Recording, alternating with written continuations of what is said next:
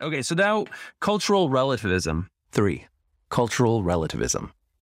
Because postmodern theory believes truth and knowledge are constructed by the dominant discourses within a society, and because we can't examine our own system and categories from the outside, it insists that no one set of cultural norms is any better than another.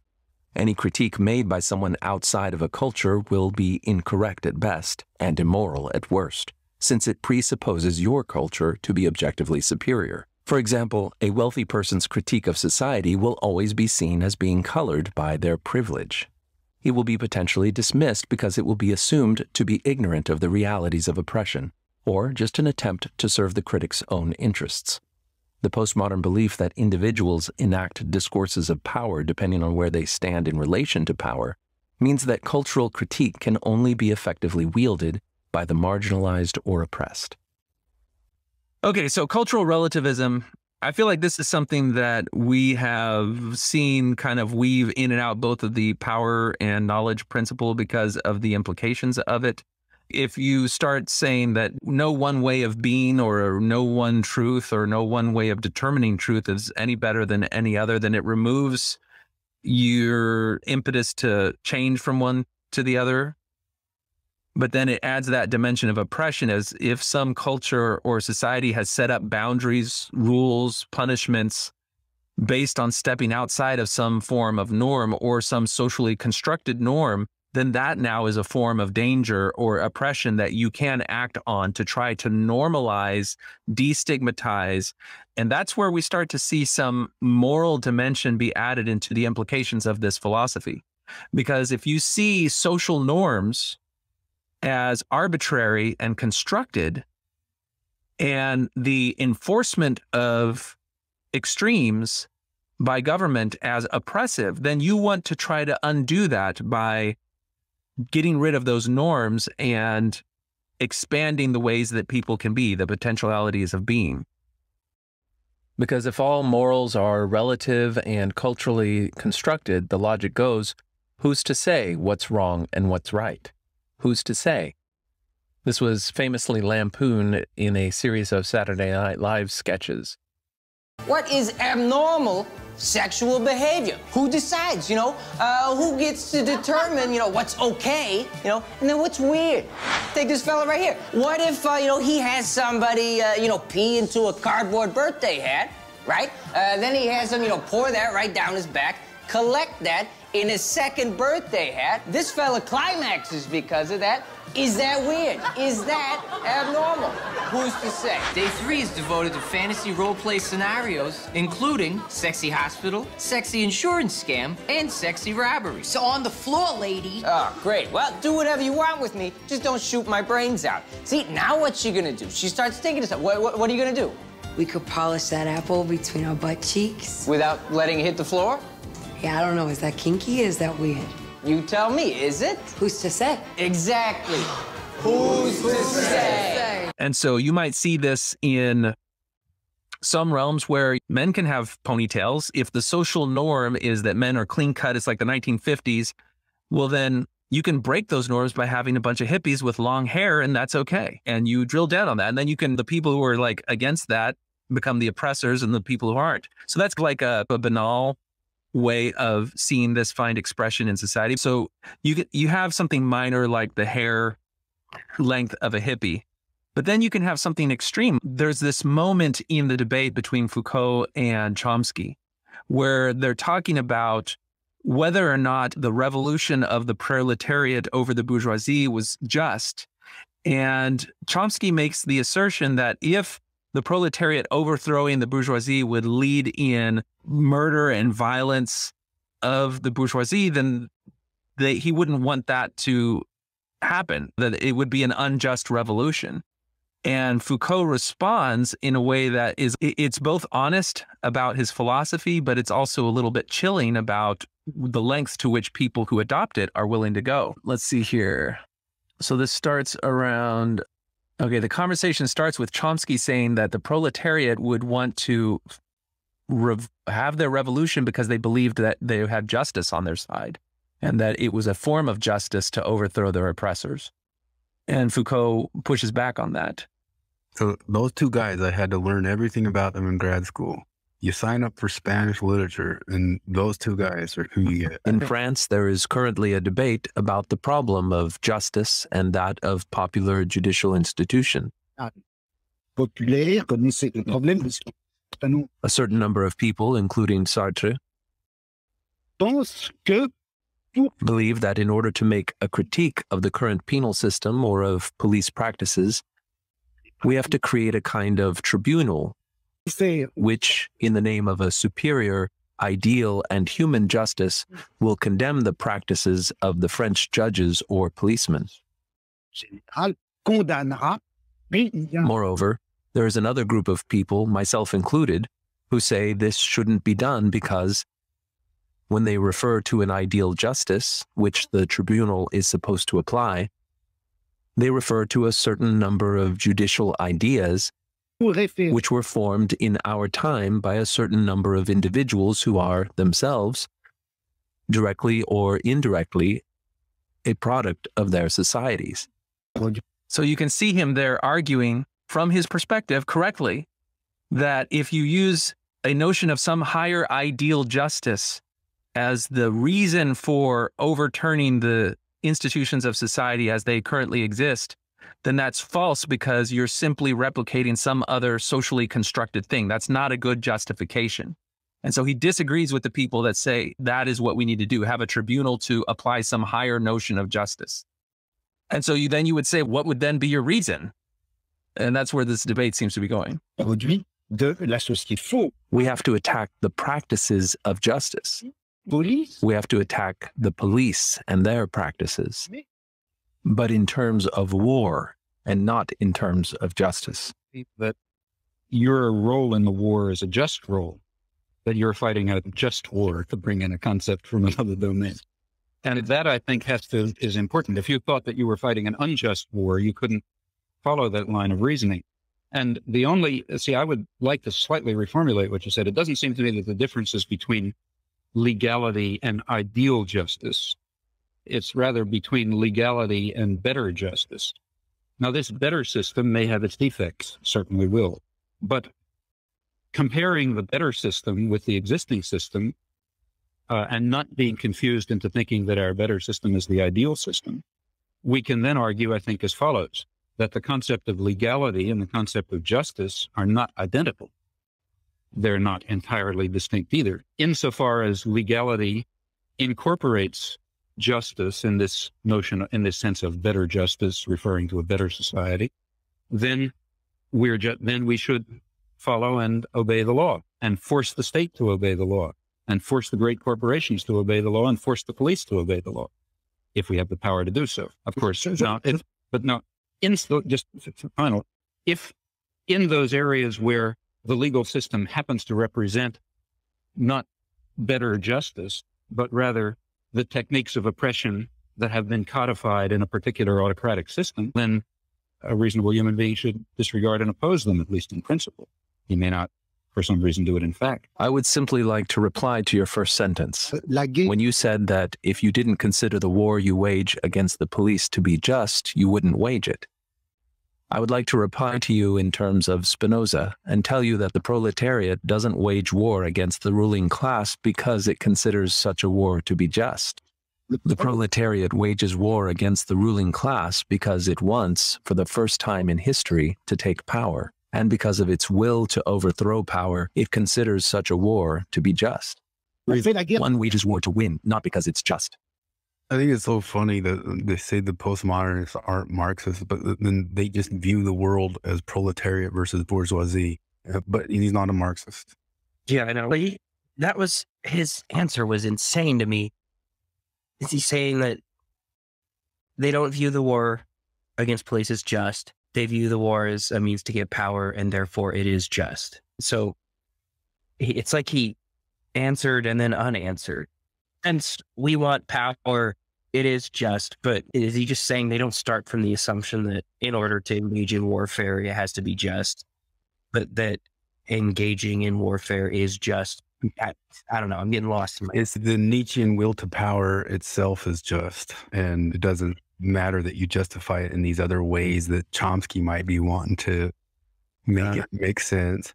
It's just that it's time for you to be in power, so you go take the power, and that's what's just about it. But it also saves his theory that it's all relative, and the proletariat's relative power isn't any better than the bourgeoisie's relative power. It's just they're going to be the power now because it's like it's pure conflict theory. Like no longer does it have to be that there's a higher notion of justice that you're shaping society around. It's just that society is based on the oppressed and the oppressors, and the class that is currently not in power is justified in taking power just by nature of it currently not being in power. And the acquisition and taking of that power is the only justification that you need. And I suspect that the word just, as he uses it there, is more for justification than justice. Yeah.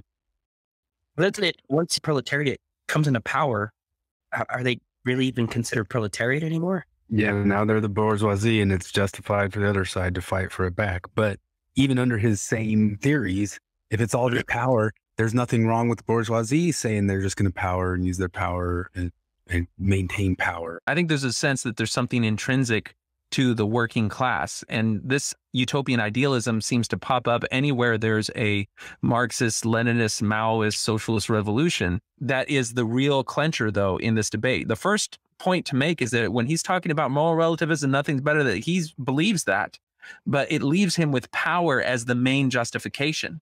And the lens through which he looks at the world, defined by Marxist conflict theory as expressed through Maoism and whatever way that he has, is the justification here. But how far that goes now comes here. And I love, like, Chomsky's brilliant at times where he really responds to these things. And I believe later he's like, I realized in the middle of this debate that there's a completely different moral landscape that Foucault and I operate from. And this is coming out at these moments in this debate.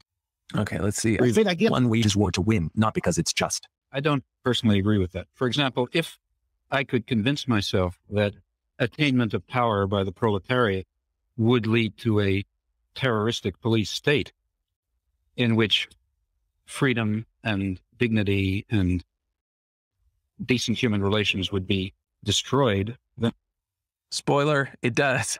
I wouldn't want the proletariat to take power. In fact, the only reason for wanting any such thing, I believe, is because one thinks, rightly or wrongly, that some fundamental human values will be achieved by that transfer of power. When the proletariat takes power, it may be quite possible that the proletariat will exert towards the classes over which it has just triumphed a violent, dictatorial, and even bloody power. Violent, dictatorial, et même sanglant. Je ne vois pas quelle objection. I can't see what objection one could make to this. But if you ask me what would be the case if the proletariat exerted bloody, tyrannical, and unjust power towards itself, then I would say that this could only occur if the proletariat hadn't really taken power, but that a class outside the proletariat, a group of people inside the proletariat, a bureaucracy or petit bourgeois elements, had taken power. I'm not at all satisfied with that theory of revolution for a lot of reasons, historical and other. But even if one were to accept it for the sake of argument, still that theory is holding that it is maintaining that it is proper for the proletariat to take power and exercise it in a violent and bloody and unjust fashion because it is claimed, in my opinion, falsely, that will lead to a more just society in which the state will wither away, in which the proletariat will be a universal class, and so on and so forth. If it weren't for that further justification, the concept of a dictatorship of the proletariat, violent and bloody, would certainly be unjust. That, to me, like the whole debate leads to that moment where Foucault just totally openly admits that he can't see any objection to the proletariat doing violent, bloody revolution over the entire class of bourgeoisie. Him saying, I can't see an objection to the proletariat using bloody and unjust violence. You can't see an objection to being unjust. Like, I think he would then go and say, like, well, what is unjust? He's already rejected the notion of the justness of a revolution having anything to do with it. Because it's not because of justice that you do something, it's because of power, the will to power, the attainment of power. I try to put my Foucault lens on as I listen to Chomsky, and Chomsky says, ideal society, better society. And like each one of those words just bounce off of Foucault's bald little head, like better, ideal, like, what are you talking about? And just, what does that even mean? And he doesn't go into that with Chomsky, but just tries to shoot right to the point. And we're grateful for it because it exposes that. So we talked about the length of the hair of the hippies, and that's minor. Then we talk about this bloody revolution stuff, and that is where this moral and cultural relativism really exposes its extreme on the violent, bloody end in terms of what it is willing to, tolerate in pursuit of its aims. But then there's stuff that's maybe in between those two extremes that we would still see as a great cause for alarm. And that is that if you are willing to allow this ideology reformulate what you are willing to tolerate in terms of bloody, violent revolution, wiping out an entire class, then what else are you willing to tolerate or justify? What other norms of society do you feel that it's important to subvert? And this is where several of these figures, Foucault, Derrida, Barthes, have a name for themselves. There's a blot on their name that frequently gets brought up. And that is the idea that there was a moment in the 1970s where the question of changing or abolishing the legal restrictions on child-adult sex was raised in France. And a petition was released, signed by a number of academics and philosophers, among which were these individuals, arguing for the abolishment of the legal restriction on adult child sex. And it's interesting to look at their arguments. So let me just pull that up here because I searched around online everywhere. I found the text of the petition in French, but I couldn't find the English translation anywhere. And so I went ahead and had somebody who knows French translate it for us. So I'm going to pull that up here. So let's just go through and see if we can find the right parts of it. Open letter to the Commission of Revision of the Penal Code for the revision of some legislative texts governing the relationship between adults and minors. It first acknowledges that there are important restrictions by law, including the concept of misappropriation for minors and the prohibition of sexual relations with minors under 15 years of age, and homosexual relations defined as indecent or immoral acts. The evolution of morals in a youth that feels the excesses of meticulous segregation as oppressive make these legal texts only the instruments of a coercion instead of guaranteeing a right. So do we see the concept of the power principle and blurring of the boundaries and moral and cultural relativism in this statement? I'd say that it's there. If you take away modesty and nature as rationale, and this is at the intersection of the decriminalization of homosexuality. And so you're going to find that a lot of the arguments used to argue against the criminalization of homosexuality get repurposed also to be against the criminalization of adult child sex. And this is a different thing from people will frequently say the gays are trying to normalize pedophilia, and that's a common trope that gets tossed out there. And it may be because of these arguments appearing in the same legal debates that happened. There are other reasons that people have on it, but you can argue against the normalization of adult child sex without arguing against gay marriage or the decriminalization of homosexuality. They're not tied together.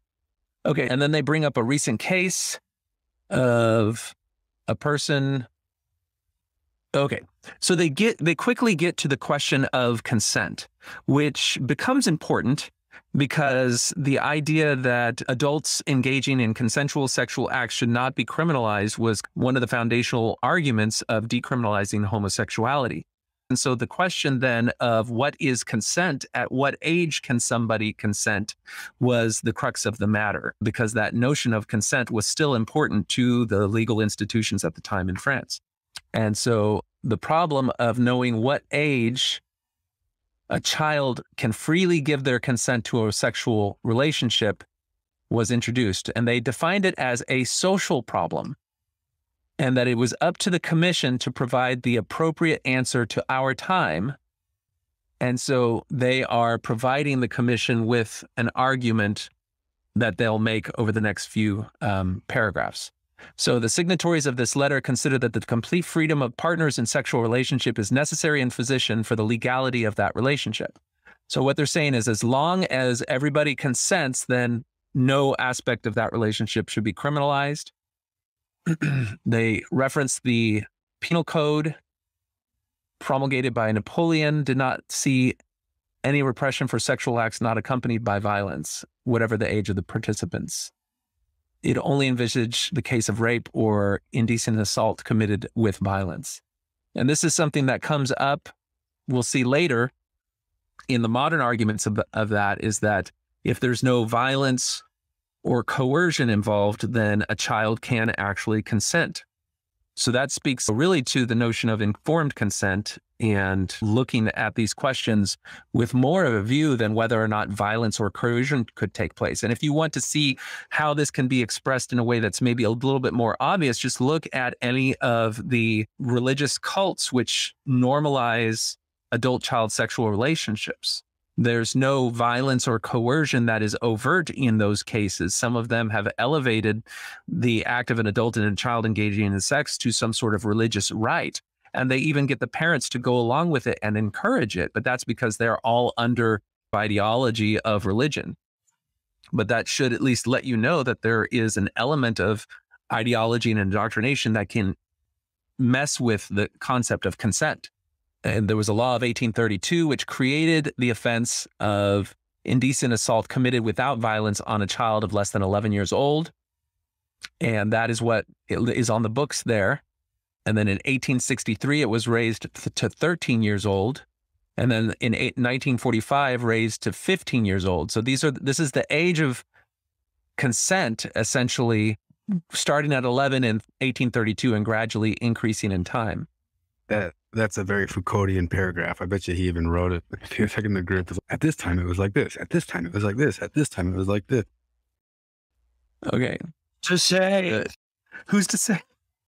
So, this criminal qualification leads today to aberrant results. If we stick to the letter of the law, whether an adult or a minor will have practiced or attempted to practice any sexual relationships with a minor under 15 years of age commits a crime, and they get a sentence of 5 to 10 years of criminal punishment.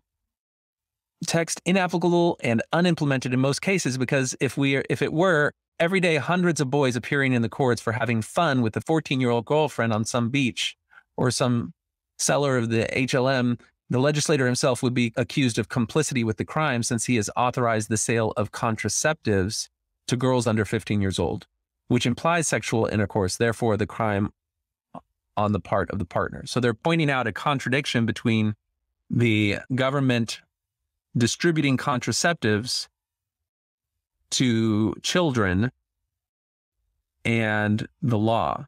And somebody say that's a legitimate argument, that might need to affect a change one way or the other. Well, there's like little nuggets of truth in all this stuff.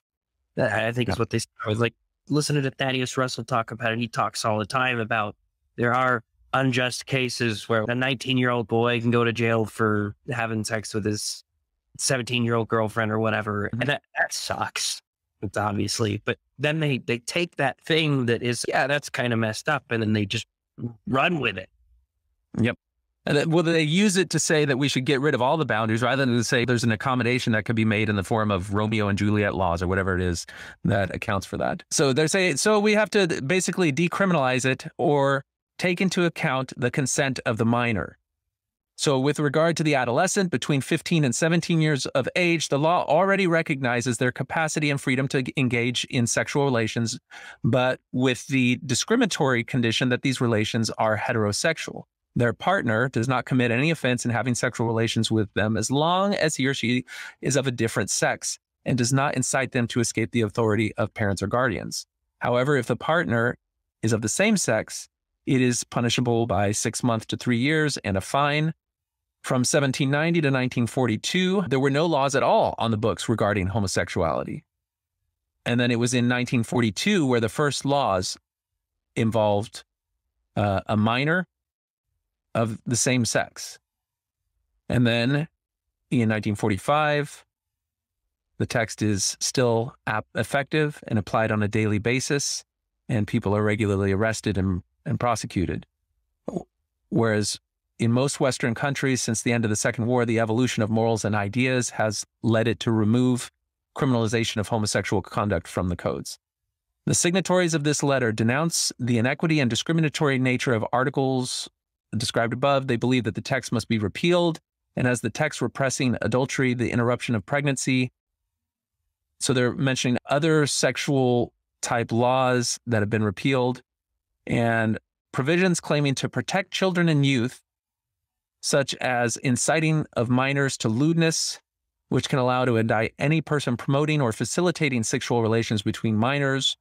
The misappropriation of minors are incompatible with the evolution of our society, justifying harassment and pure police controls, and must be repealed, profoundly modified, and in this sense, a recognition of the right of the child and the adolescent to maintain relations with the persons of his choice. So it's interesting that in removing the safeguards that society has put on place over the exploitation and abuse of children, what they're essentially saying is we need to allow the child to choose, and these laws are restricting the freedom of children to choose to have sex with adults, which is unironically probably the justification that you'll frequently see with people who do have pedophilia. When they are caught and investigated, they'll frequently say, it was the child that seduced me. And I went through medical school, and in the time that we learn about different psychopathologies and they cover sexual issues, and they'll show you a video of people who are caught abusing children being interrogated and what they say.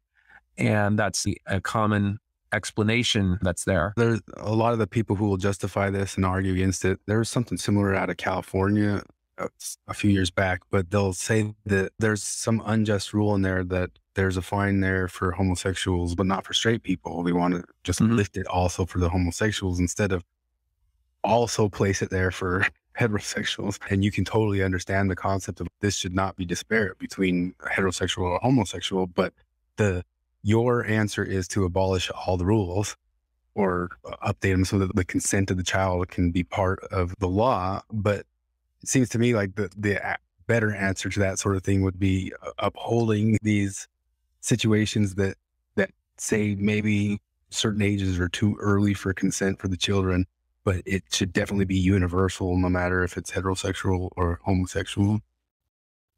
So then there's a list of signatures on it, and I haven't finished this yet, but it's worth looking, where you just look at who are the people that signed their names to this. So you have the general secretary of one of the universities, a Franc-Marche philosopher, communist. He ultimately killed his wife and was a schizophrenic. Dennis Altman. He was Foucault's advisor, Althusser. Oh, okay. Let's see. Dennis Altman, academic, a gay rights activist. Jean-Paul, a French writer, associate of Foucault, one of the first public figures to die of AIDS openly, giving the disease a human face and challenging public perception. Claude Bardot, mathematician. Roland Barthes, essayist, philosopher, French literary theorist, Marxist, some activists, even some conservatives. Simone de Beauvoir, Marxist, intellectual, existentialist philosopher. She herself is acknowledged to have seduced and groomed underage children. And you could have a whole video on what we know about some of these people who have made this argument. Including Foucault. Where do we... in his private life. Yeah. Did I even get to Foucault on all of this? It's so interesting how many philosophers show up on this list. So you've got Deleuze, Derrida, Michel, there he is right there. And you would say maybe they were just really getting lost in the weeds of this legal document. It really wasn't all that. Well, shortly after this, he gave an interview on a radio channel, which you can find a transcription of, but it's really hard to locate it. Okay, so you can find the transcript for this interview in a book published, which is a collection of interviews and other writings by Michel Foucault. And it has a chapter which is a transcript of this radio dialogue from April 4th, 1978. This is shortly after the petition for the abolition of age of consent laws was released. And in it, Michel Foucault, Guy Hockingham, and Jean Genet, who are all signatories and the people who created and put forth the petition, explain a little bit of their thinking behind the petition. Now, there's a couple of themes that are woven throughout this discussion that I just want to present up front so that you can pick them out when we go through it. Number one, this whole discussion is essentially a deconstruction of consent. And it deconstructs the notion of consent by, first of all, trying to expand consent to allow children to consent to sexual relationships with adults, and frame the prohibition of societal respect of child consent in such matters as a form of oppression or repression. In doing this, it tries to remove adult-child sex acts from the discussion of rape, because rape being conceived of as dealing with not just violence but also consent has some overlap with adult-child sex. In the weirdest twist at the very end, after making all of these arguments about respecting children's consent, they finally say, actually, consent doesn't matter because consent is an issue having to deal with legal contracts, and nobody signs a contract before engaging in sex. That's one of the central themes of this interview. The other theme is framing societal restrictions and prohibitions against adult-child sexual interactions as a form of oppression and repression. And it does a form of victim-offender reversal by saying that it's actually the children who are the victims of society because the children no longer have adult sexual relationships open to them, and that the adults involved are themselves victims because they are depicted as monsters or as perverts simply because society has set up these laws. And this reflects Foucault's idea that it is the establishment of laws and boundaries in a society which create monsters rather than those laws arising to protect vulnerable populations from people who would do things outside the moral standards of society. You'll find a demonization of the medical and legal systems as the perpetrators of repression in the narrative that they're weaving here. And if you pay attention, you'll find that there's a bit of projection on their part where they repeatedly describe children as desiring and seducing adults, and that the system of laws is infringing upon those children's right to pursue their desires. Furthermore, they frame adult-child sexual interactions in normalized terms, calling such instances of sexual abuse making love or engaging in pleasure. So with that introduction, let's go ahead and start. Michel Foucault is, of course, the postmodern philosopher who is at the heart of a lot of this. Guy Hockingham is another gay rights activist and queer theorist, and Jean Genet is a French actor, and all three of them were involved in this petition. Foucault begins laying the groundwork for why the petition was created in the first place. Things had evolved on such a wide front, in such an overwhelming and at first sight apparently irreversible way, that many of us began to hope that the legal regime imposed on the sexual practices of our contemporaries would at last be relaxed and broken up. So there's a couple of things here. He's framing the legal protections of minors from sexual abuse and exploitation as a legal regime. And you will recognize that phrase regime from Foucault's concept of epistemic regimes. And this just reinforces his notion that the systems in place in a particular society are a way of controlling and maintaining power. And they oppress and repress the people who are not in power by setting up laws that turn them into criminals or declare them to be mad. So that framing is already here at the beginning. But the other thing is you can see what's happening is a piggybacking of issues. This is at a time when society is coming to terms with the reality of homosexuality and decriminalizing that practice. And he's piggybacking on that issue to say, as long as we're rearranging the sexual norms of our society, we should also get rid of the age of consent laws. This is an issue that plagued a lot of the gay rights activism early on, is that there was always a faction of people who were trying to include adult-child sex normalization on the coattails of decriminalizing homosexuality. So as we continue, Guy Hockingham says, 6 months ago, we launched a petition demanding the abrogation of a number of articles in the law, in particular those concerning relations between adults and minors, those forbidding the incitement of minors to debauchery, and the decriminalization of relations between minors and adults below the age of 15. So right off the bat, they're taking ownership over this petition. They're the ones that conceived it, created it, and put it out there. And they're targeting specifically, they want to normalize and make legal sexual relations between adults and children below the age of 15. By carving out these particular targets, that's what they are saying. So keep that in mind as we go through the conversation. Guy continues, but furthermore, at the level of public opinion, at the level of the mass media, the newspapers, radio, television, etc., it's rather the opposite that is beginning to take place, with new arguments being used. These new arguments are essentially about childhood, that is to say, about the exploitation of popular sentiment and its spontaneous horror of anything that links sex with a child. You have to keep in mind what they're trying to do is normalize viewing children as essentially sexual beings and therefore allowing them to engage in sex with adults. They are describing what is taking place, which is a pushback against their petition, where people abhorrent to what they're arguing for are reinforcing the call to see children as a vulnerable population who themselves become targets and victims of manipulation and abuse by grooming sexual predators. Here, they're blaming the media for blowing this issue up into being more than it should be in their mind, by saying society has this horror of anything that links sex with a child. Now, most people would look at this issue and say, actually, the horror that society feels is a reflection of the reality that society acknowledges children are a vulnerable population who have neither the maturity or capacity to understand the issues around sexuality and don't have the maturity to understand the nature of psychological manipulation that goes on in such arrangements.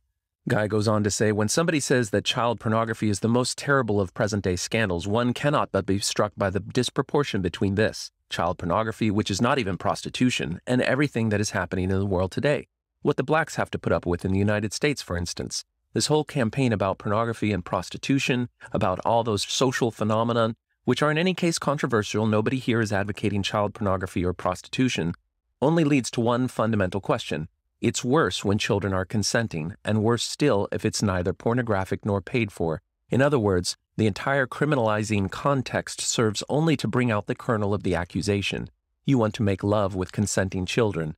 It serves only to stress the traditional prohibition and to stress in new ways with new arguments the traditional prohibition on sexual relations without violence, without money, without any form of prostitution that may take place between majors and minors. So this is a form of whataboutism where they're pointing to what they describe as even worse abuses and saying that there's no camera involved, there's no exchange of money, these are just children who want to engage in sexual relations with adults, and it's not as bad as all this other stuff. So the fact that people are up in arms around it is just a reflection of the traditional norms of society repressing us. And if you start with that cultural and moral relativism that Foucault espouses, where there's no absolute truth, all boundaries, all societal norms are social constructs, and so there's no absolute justification of one or the other, then you could see society's prohibition on adult-child sex as an arbitrary social construct that we just need to transgress in order to normalize.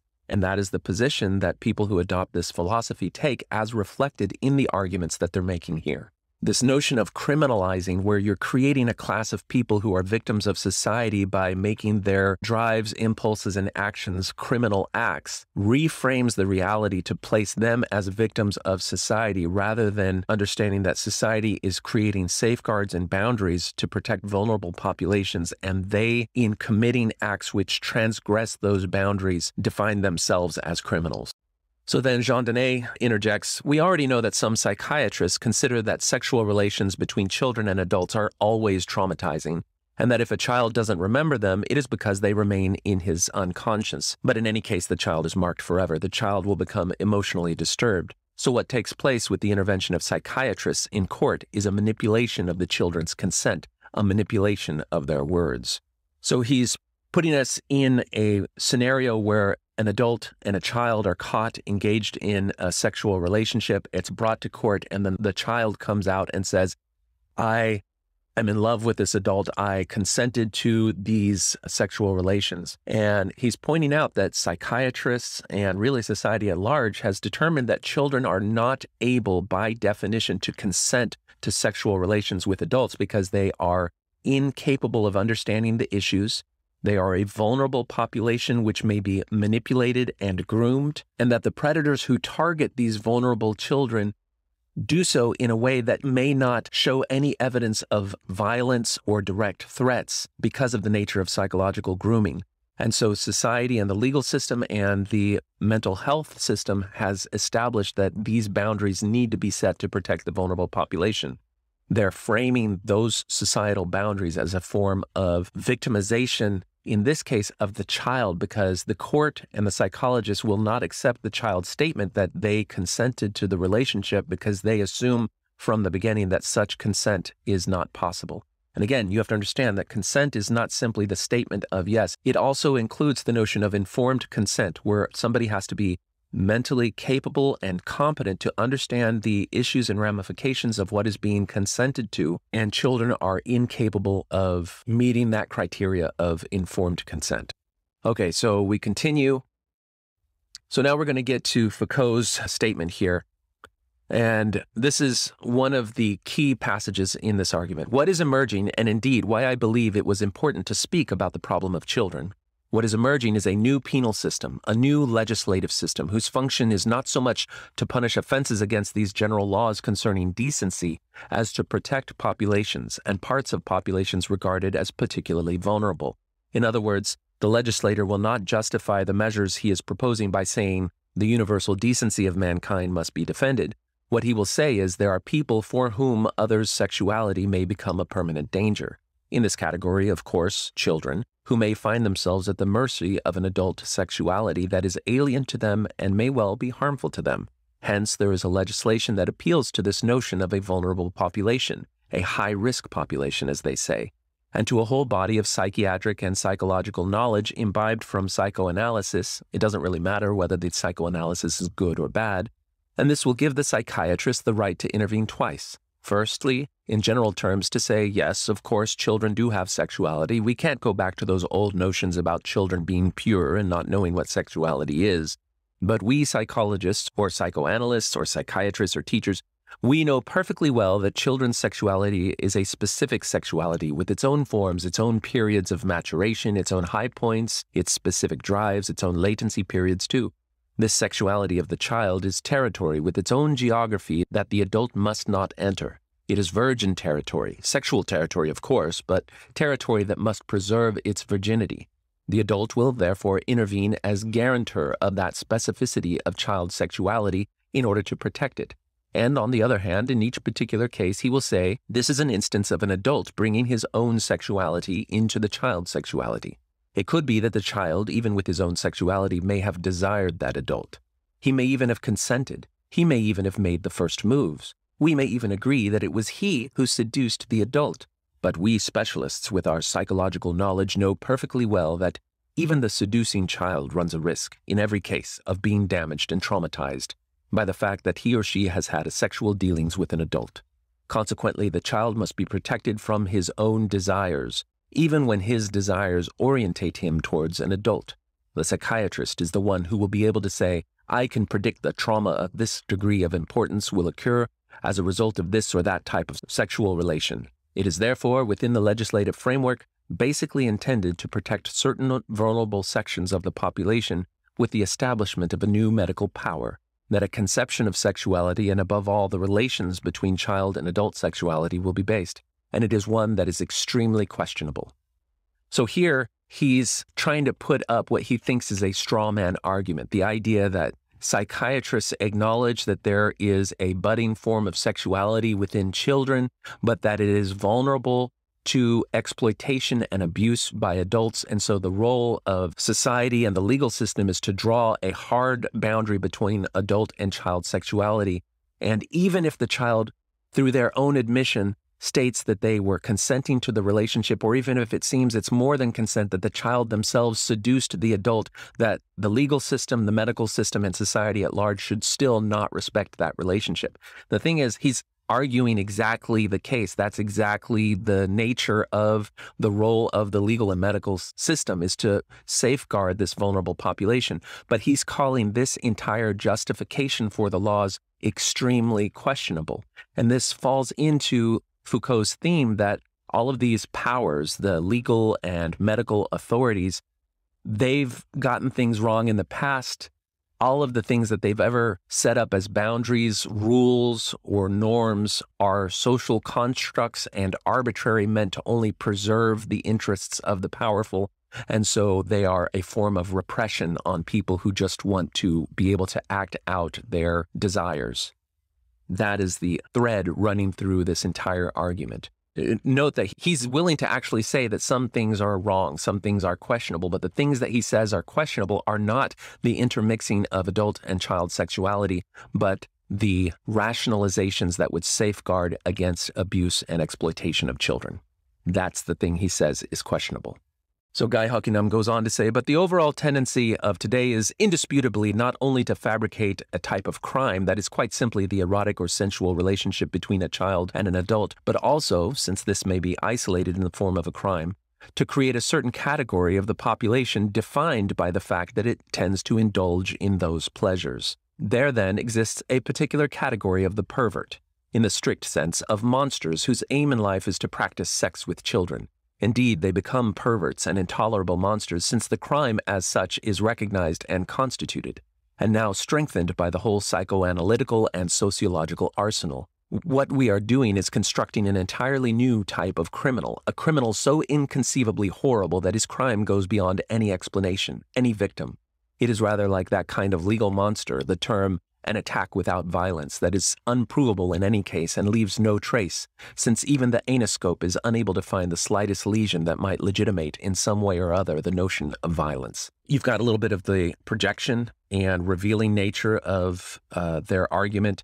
He's talking about the sexual relationship between a child and adult and describing that as them indulging in those pleasures rather than acknowledging that this would be an adult exploiting and sexually abusing a child. The second thread in this particular part is this reversal of victim and offender, saying that the adults who pursue and engage in these relationships are victims of the system which defines them as criminal by establishing laws which they see as arbitrary and oppressive rather than protective. They say that the criminal or the monster is created by the establishment of the laws, rather than that those acts define people as predators and that the laws are designed to protect vulnerable children from such predators. The third thread in this is, again, reinforcing the notion that they are claiming that since the children are willing and appear to consent and that they did not have to forcibly commit violence on them, then society should allow such relationships and not characterize it as a form of abuse or exploitation. And he mentions the anoscope, which would be a way that doctors in the legal system would establish that sodomy or other forms of violence had been engaged. They're trying to make the case that if violence isn't involved, then society should have no problem with it. And again, this is specifically and intentionally trying to insert the notion of legitimate consent into how society receives the statement of children who may have been groomed and manipulated into relationships with adults. Okay, so after laying out their base argument, there's more of a free-form discussion that takes place where they respond to issues and questions. And one of the first ones is that the interviewer says that it seems interesting that certain other progressive groups are not excited about getting involved with this petition, particularly women's group who have been focused on the issue of rape and making sure that it is defended and prosecuted in court. Guy Huckingham says, we were very careful in the text of the open letter to the Penal Code. We took great care to speak exclusively of an indecent act not involving violence and incitement of a minor to commit an indecent act. We were extremely careful not to touch in any way the problem of rape, which is totally different. Now you have to understand what they're doing here is they are carving out by allowing the notion that children can consent to sexual relationships with an adult. Then they are assuming that if such a relationship is found and the child claims to be consenting, then that is not a form of rape. That is not a form of sexual violence because children can consent. And again, it's that foundational issue which they're trying to undo in this whole thing because the legal system, the medical system, and society at large would say, no, children are unable by definition to consent to such relationships, and they're trying to hammer this home that they can. They don't want it to be seen as a form of rape or sexual violence because that would clearly put them on the wrong side of the issue and society would not accept it. So by playing the game with the notion of rape, they are carving out an exception to allow them to normalize the sexual relations between adults and children. So then Mr. Dene chimes in, when we say that the problem of consent is quite central in matters concerned with pedophilia, we are not, of course, saying that consent is always there, but, and this is where one may separate the attitude of the law with regard to rape and with regard to pedophilia. With regard to rape, judges consider that there is a presumption of consent on the part of the women and that the opposite has to be demonstrated. Whereas where pedophilia is concerned, it is the opposite. It's considered that there is a presumption of non-consent, a presumption of violence, even in a case where no charge of an indecent act with violence has been made. That is, in a case in which the charge used is that of an indecent act without violence, with consenting pleasure. Because it has to be said that an indecent act without violence is the repressive legal translation of consenting pleasure. We must certainly see how the system of proof is manipulated in opposite ways in the case of rape and women, and in the case of indecent assault on a minor. So here, what he's saying is that there's an injustice in the form of the way consent is treated in cases of adult women coming forth with rape and children and adults discovered to be engaged in sexual relationships. But this makes complete sense because women are capable of consenting. And so one of the questions before the court is the nature and presence of that consent in a sexual relationship. In the case of children, the acknowledgement that by definition children cannot consent to sexual relationships with an adult removes the question of whether or not consent takes place. It doesn't matter whether the child says they were consenting to the relationship because a child is not capable of rendering informed consent to such things, and they are vulnerable to psychological manipulation and grooming by an adult. And you can see here that they're making the case that an indecent act without violence is just another word for consenting pleasure. When they say consenting pleasure, that means that both the adult and child are agreeing to be a part of a sexual relationship. And the injustice from their perspective is that the law considers this still a form of abuse. So then the question comes up, well, at what age can you actually consider the question of consent? Foucault responds, yes, it's difficult to lay down barriers. Consent is one thing. It's quite a different thing when we are dealing with the likelihood of a child being believed when speaking of his sexual relations, his affections, his tender feelings, or his contacts. The sexual adjective is often an embarrassment here because it does not correspond to reality. A child's ability to explain what his feelings are, what actually happened, how far he is believed, these are quite different things. Now, where children are concerned, they are supposed to have a sexuality that can never be directed towards an adult, and that's that. Secondly, it is supposed that they are not capable of talking about themselves, of being sufficiently lucid about themselves. They are unable to express their feelings, therefore they are not believed. They are thought to be incapable of sexuality, and they are not thought to be capable of speaking about it. But, after all, listening to a child, hearing him speak, hearing him explain what his relations actually are with someone, adult or not, provided one listens with enough sympathy, must allow one to establish more or less what degree of violence, if any, was used or what degree of consent was given. And to suppose that a child is incapable of explaining what happened and incapable of giving his consent are two abuses that are intolerable, quite unacceptable. So here you can see the things that Foucault is actually able to label as intolerable and unacceptable are not the manipulation and psychological coercion of a child into a sexual relationship with an adult, but rather the fact that society understands that children can be manipulated and are vulnerable to manipulation and exploitation by adults. And so the question of whether or not they say they agreed to it does not matter to the court because adults who prey upon children manipulate children into this. And their position, the ones who get caught in these manipulation, is always the child seduced me or the child was willing. But that's because they are justifying their abuse and their exploitation by claiming that the child themselves was complicit in it. And in doing so, they're framing society and the legal and medical system as the bad guys and themselves as the victims. And the thing is, it reveals in these arguments by Foucault that he understands that society knows that children cannot consent to these things. He just believes that society is wrong. Children can consent to them. So Foucault is then posed with a question. If you were a legislator, would you fix no limit? Would you leave it to the judges to decide whether or not an indecent act was committed with or without consent? Is that your position? And Foucault says, in any case, an age barrier laid down by law does not have much sense. Again, the child may be trusted to say whether or not he was subjected to violence.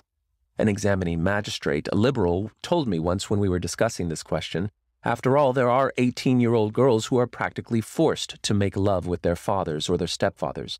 They may be 18, but it's an intolerable system of constraint, and one, moreover, that they may feel as intolerable if only people are willing to listen to them and put them in conditions in which they can say what they feel. So here Foucault is conflating a couple of things. He's saying that because there are 18-year-olds who themselves are abused by their fathers or stepfathers, then the notion that we have to have a particular line between an adult and a child is itself a problem. He's conflating two different things. First of all, he's calling a situation of domestic sexual abuse and rape of an 18-year-old by a father or stepfather as making love. So you can see that there's a diminishment of the reality of rape and sexual abuse. But he's using the fact that the victims in this case are over the age of 18 to argue that this could also be a form of child sexual abuse, but they're above 18, so it's not.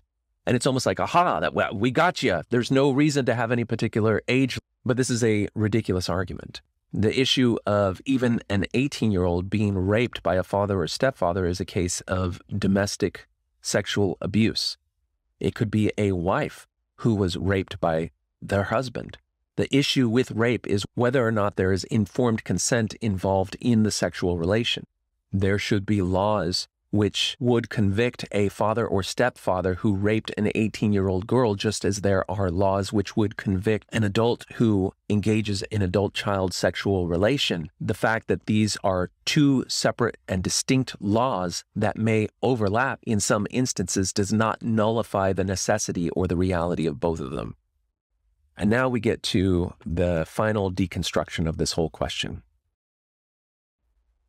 Guy continues, as far as this question of consent is concerned, I prefer the terms used by Michel Foucault. Listen to what the child says and give it certain credence. This notion of consent is a trap in any case. What is sure is that the legal form of an intersex consent is nonsense. No one signs a contract before making love. Foucault chimes in, consent is a contractual notion, and Guy continues, it's a purely contractual notion. When we say that children are, quote-unquote, consenting in these cases, all we intend to say is this. In any case, there was no violence or organized manipulation in order to gain effective or erotic relations. So now the great deconstruction here is that we've argued this whole time about consent, but in the end, consent doesn't really matter. Consent is it's a legal term that has to do with contracts, and nobody signs a contract. So really, it's just the only issue that matters is not really consent. It's just, was any violence or coercion involved in establishing the relationship? And so in their mind, as long as they avoid any signs of outward violence or can defend themselves against manipulation by saying, oh, the child seduced me, then it's okay. And that's the whole basis of this argument. And the thing is, you'll discover that these rationalizations have persisted, and you will find them in the literature and in the arguments of people trying to normalize adult-child sex into the modern age. They close out their arguments. The public affirmation of consent to such acts is extremely difficult, as we know. Everybody, judges, doctors, the defendant, everybody knows that the child was consenting, but nobody says anything because, apart from anything else, there's no way it can be introduced. So he's saying, even in the setting of court, where a child claims to be consenting, claims to be the one who initiated the relationship, all the judges, doctors, and the defendant know that the child was consenting, and here they are projecting. They're projecting their own perspective into the minds of everybody that would be involved. In reality, all the judges, doctors, and everybody in the courtroom but the defendant would understand that this child had been groomed and manipulated into an abusive and exploitative sexual relationship with a predator, not that the child could consent. But in their mind, they want to see that society is simply preventing all of these people in the courtroom from acknowledging that the child consented because of those darned social norms. And the final word is, to express this in terms of legal consent is an absurdity. In any case, if one listens to what a child says, and if he says, I didn't mind, That doesn't have the legal value of consent, but I'm also very mistrustful of that formal recognition of consent on the part of a minor because I know it will never be obtained and is meaningless in any case. So I see this last phrase as an acknowledgement that the court is not going to buy any kid who claims that they were actually a consenting party to a sexual relationship with an adult. They know that no court is going to accept that. And so they want the whole justification to be as long as there was no sign of violence or no manipulation or coercion. It's just that we have learned so much about how sexual predators groom the children that they target, groom the environment so that they have sexual access to the children that they exploit. And this type of manipulation absolutely can disrupt the sense of agency and identity that a child has so that they can be what people would see as brainwashed into an exploitative relationship with an adult. And that will carry through even into a legal system where they will continue to claim that they are in love with or have consented to the adult who preyed upon them. Pay attention to the arguments that are used here because you will see them pop up again in modern discourse. The transcript for this interview was reprinted in an underground journal called Semiotext in a special issue titled Loving Boys, and that issue was then reprinted and regularly distributed by the North American Man-Boy Love Association, which was an organization advocating for the elimination of age of consent laws and normalization of what they called intergenerational sex. If you look at the FBI files for this organization, which have been disclosed and are available on archive.org, you can find the same arguments being part of their literature, and even as recently as this past month, these arguments have shown up again in people who have been educating college students in American college campuses. Still the adult child sex, that's always a big seller. Oh, yeah. Well, I had good friends who said, "Are you crazy? Do not write that book." Man, listen, you're talking to a guy who for 25 years has been making arguments more or less in defense of adult child sex in classrooms. And I don't know if it's the same argument as yours, but I even authored a piece in the Daily Beast in which I called into question the age of consent laws, which is, and I brought to bear the arguments I was making in class. Imagine that an adult male wants to have sex with a 12-year-old girl. Imagine that she's a willing participant. A very standard, very widely held view that there's something deeply wrong about this, and it's wrong independent of it being criminalized. It's not obvious to me that is in fact wrong. I think this is a mistake, and I think that exploring why it's a mistake will tell us not only things about adult child sex and statutory rape, but also about fundamental principles of morality. There's actually some meta-studies which seem to suggest that in some cases, at least with regard to adult males and underage males, that it's not harmful, or if it is harmful, we can't decide whether the harm is due to the sex itself or the fact that society goes berserk over it. And so one of the articles I was reading said, look, this is wrong. We don't need to know whether it's harmful. The empirical question of whether or not there's any long-term harm we could track on this is really beside the point.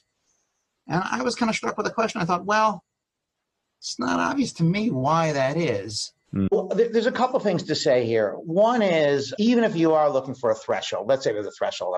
I'm making this number up, but let's say it's at age 8. Still, that tells you that some adult child sex is permissible. Second, the notion that it's wrong even with a 1-year-old is not quite obvious to me. There are reports in some cultures of grandmothers filleting the baby boys to calm them down when a colicky. Now, I don't know if this is true, but this is sort of widely reported as occurring in at least one culture, and it working, that the grandmothers believe this actually works. If this were to be true, and again, I don't know it to be true, if it were to be true, it's hard to see what would be wrong with it. So, yeah, I guess I think, no, I don't think there's a blanket period beyond which this is permissible. If we're interested in willing participation, which is the way I structured it, then yeah, there's a point below which people aren't willing participants in anything because they don't have intentions or they don't have the sort of mental states that allow for willing participation. But no, I don't think it's blanket wrong at any age. Okay, on the subject of how Foucault treats the issue of sexual violence towards children, There's another very telling excerpt from a different interview, one where they were talking about confinement, psychiatry, and prison, and the issue of rape and sexual laws came up, and it intersected with children. If you go to the relevant paragraph, Foucault, in talking with some women in the context of this interview, yet both of you as women were immediately upset at the idea that one should say rape belongs to the realm of physical violence and must simply be treated as such. Because the women were trying to make the case that rape is something more than just physical violence. And from their perspective, it would define the act of rape, a sexual assault defined by there being no consent involved.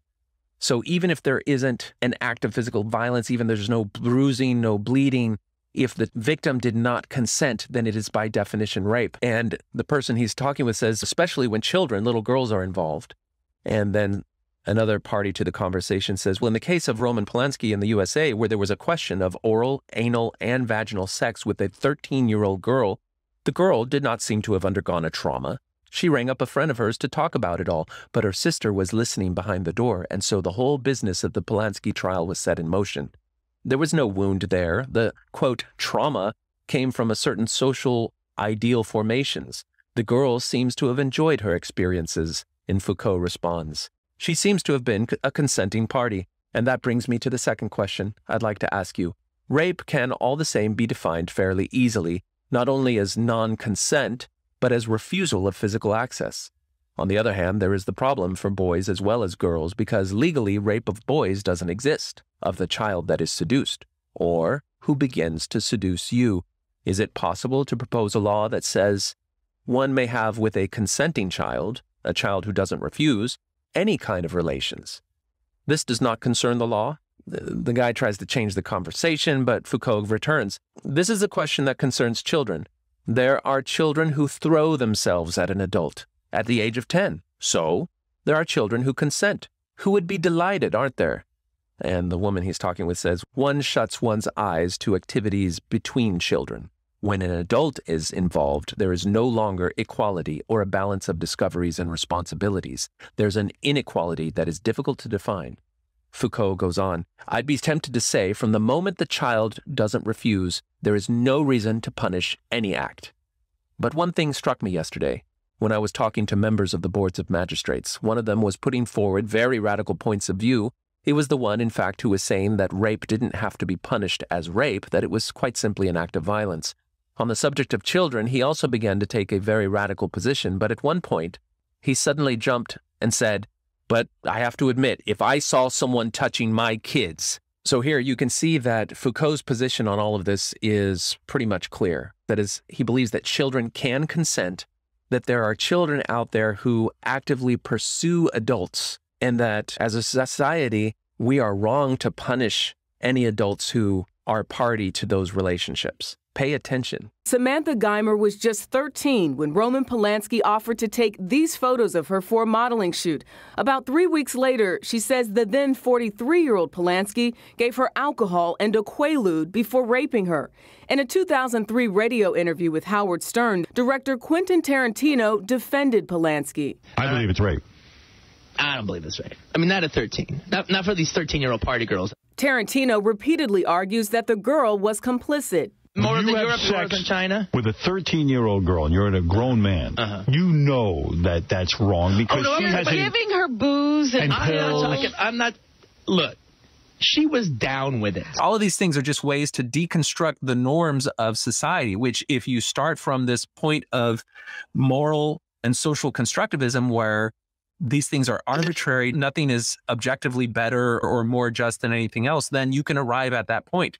And then you get the expression of, I think there's like a Nietzsche quote where a lot of philosophy is just people trying to provide rationalizations and justifications for their own base desires. And confession.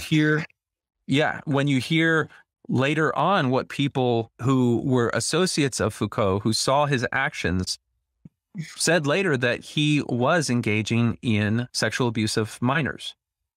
And some of that doesn't even line up with what he says there, because supposedly some of it was prostitution, which is one of the things he wasn't arguing for. Is he really going to try to say that was consenting and that the child was initiating that? Well, and that's the thing is, if you're going to justify this on its own, respecting the consent of the child, then you've already laid the groundwork for, well, then children prostitution should be legal anyway, because they should be allowed to consent to the financial arrangement if they can consent to the sexual arrangement. And so they just started with the end in mind. So there's no way to set up a barrier of any of these other things. They try to flip it around too, to make it seem like they're the ones looking out for the child's well-being. And you see that a lot now. You see that there was that Desmond is Amazing kid, the drag show kid, who got up on stage dressed as like Gwen Stefani, showing off his midriff, doing all this stuff, and people were throwing dollar bills at him. And if you complain about that, I was accused of sexualizing a child. They're like, why are you sexualizing him? This isn't sexual at all. What do you mean? No, it's clearly like he's on stage at a strip club and people are giving him dollar bills for dancing. Like, I'm not the one sexualizing this. It's clearly sexual. Yeah, there's also the way they fudge some ideas legally with ideas that are goofy, like the way they say it's not equal, that you treat it differently for homosexuals and straight people. Okay, sure. So abolish all the laws.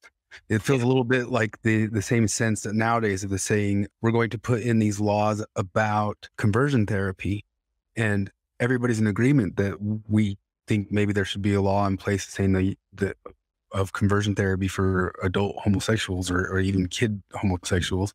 But then they tack into there that they are going to include transgenderism, that any sort of talking a kid out of transgender ideas is also conversion therapy. And so they always tack in an idea of maybe something that's agreeable with something that, like, wait, what is it? You just took a big jump there.